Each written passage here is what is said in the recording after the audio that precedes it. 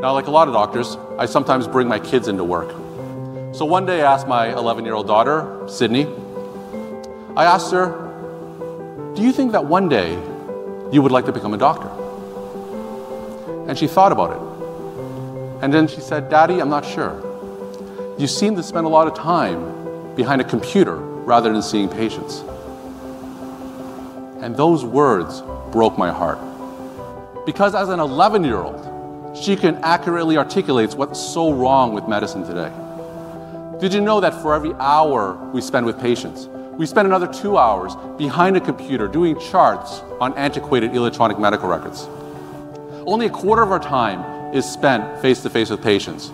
It's no wonder more than half of doctors exhibit symptoms of burnout today. And I've shared hundreds of stories from these burnt out doctors on my site, and they all say how valuable it is to have that platform where they can share their story and let others in the same boat know that they're not alone.